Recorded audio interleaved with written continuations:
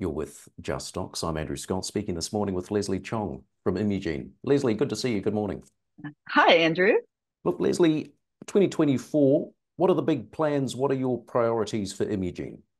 Well, so our priorities are uh, Azer-cel, our allogeneic CAR T, and then also our oncolytic viral therapy. It's sort of a gift that keeps on giving. And today is cholangiocarcinoma day here in Australia. And what a coincidence that in our study that we call Oasis with our onCARlytics program, we have dosed in the intravenous arm a cholangiocarcinoma or a bile tract cancer patient. So it's sort of a coincidence. It was sort of meant to be.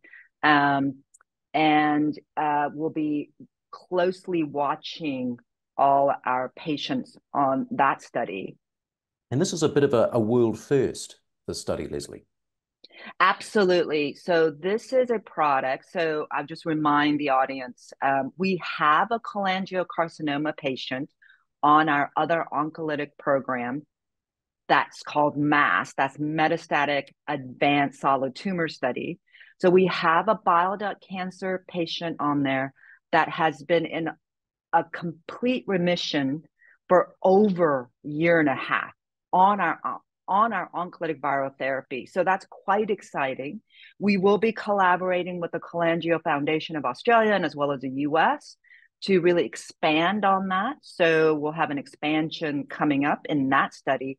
But to have our onCARlytics program, so this is an oncolytic virus that expresses a protein called CD19, and then it will be combined with blinatumomab, which is a bispecific product that is marketed by Amgen. So it's a combination strategy to cover a solid tumor into one target. So there's nothing like it anywhere. It is a world first, it is revolutionary, and we have a cholangio patient on there.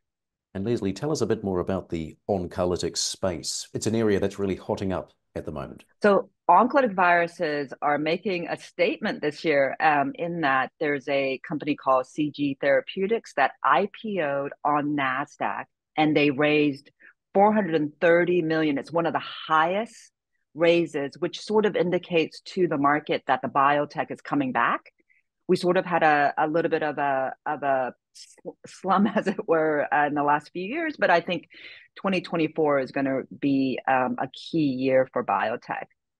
Well, just while we're talking numbers, Leslie, how much funding runway does Imugene have currently? Well, we're one of the fortunate ones that have, well, we just announced that we have 139 million in the bank, 139.4 million. We have yet to have received our R&D rebate, so that'll add another top up to that. So we're well funded to progress all our programs. And what are the upcoming milestones, Leslie, as far as some of these other programs? So we have the MASS study with the expansion into cholangio or bile duct cancers. We have onCARlytics, which is still in the startup process. We have sites that are being initiated as we speak, like MD Anderson. So all these sites will come up and then add to the enrollment. We have Azer-cel that is in a confirmation setting for allogeneic CAR T in our blood cancer types. So that's all just ramping up. 2024, you've got news from oncolytics programs, our Azer-cel programs. So we're pretty full, on deck. Good to have you on JustStocks this morning, Leslie. Thanks for your time. Thank you so much for having me.